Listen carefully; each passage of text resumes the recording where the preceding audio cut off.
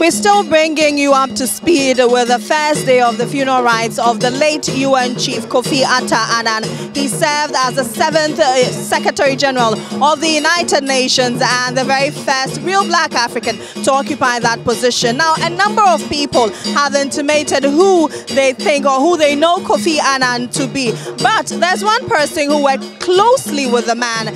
She was one of the very first people to receive the man into the United Nations Secretary General office when he was appointed, and she comes all the way from Harlem inside the United States, and she joins me here this afternoon. She's the mayor of Harlem.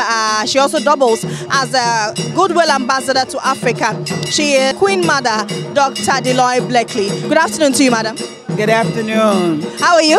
I'm doing fine. Only thing, I traveled for 3 days. Wow. How here from the United States. How has it been over the years? I understand you've been in and out of Africa for the past 25 years. How has it been? It has been very, very moving. Every time, as an African descendant of the transatlantic ocean of the slave trade of my ancestors, it's just been very moving every time I come to Africa. I travel throughout Africa. Now, traveling throughout Africa, you know that Kofi Annan has served Africa well. Today, his motto remains lie in the foyer of the Accra International Conference Center. You work closely with him. Who is Kofi Annan? He was a man that cared. He was a man with simplicity. He had time for all of us, not only the member states of countries, but also civil society, which I represent. I represent the poor and the powerless within our society, and he would allow me always to talk to him. He was never too busy to hear Queen Mother's voice about the concerns of the world for the people of the world. Now, let's talk about your relationship with Kofi Annan. You mentioned that he will always listen to you anytime you call on him.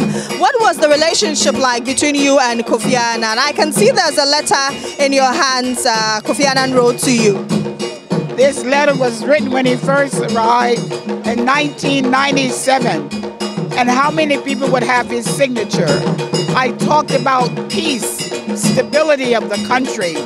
If you have peace and stability of a nation, then you can do the work that is necessary in achieving the sustainable development goals that we all stand for.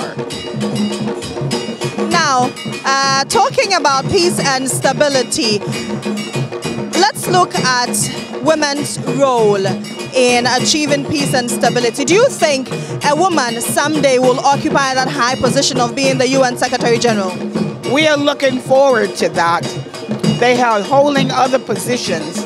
Our Deputy Secretary General is a woman, Amina Mohammed from Nigeria. We are looking forward for a woman to hold the helm of the United Nations, and it will come to pass. Now, what's the legacy Kofi Annan leaves behind?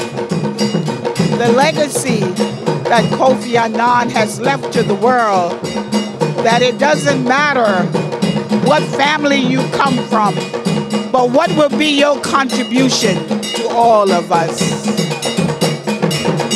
Now, let's look at the younger generation. What should they pick up from the life of Kofi Annan and the legacy he leaves behind?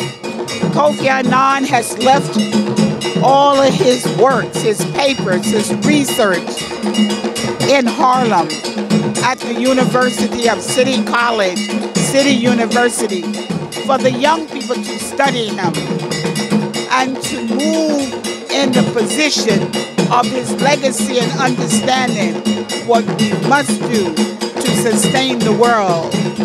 How does it feel, before you take leave of us, how does it feel? I mean, knowing Kofi Annan very well and knowing that that is his motto remains lying in the foyer of the conference center, how does it feel? Very tearful for me, but very proud at the same. That a son of Africa has returned to the soil of Mother Africa. what a great legacy. He returned home. As a world citizen, he was. But he never forgot home, Ghana. Thank you very much. And so that was Queen Mother, Dr. Delois Blakely, and she's been speaking to us on her relationship with Kofi Annan. She was one of the very first people to receive him into the United Nations office as Secretary General, and then later he was also very close to her when it comes to affairs of being mayor of Harlem. He was always present when she called on him, and so it's a solemn ceremony, but she's very well happy that she has to see the final mortal remains of the late UN chief as he goes home. She is proud of his achievement as an African son.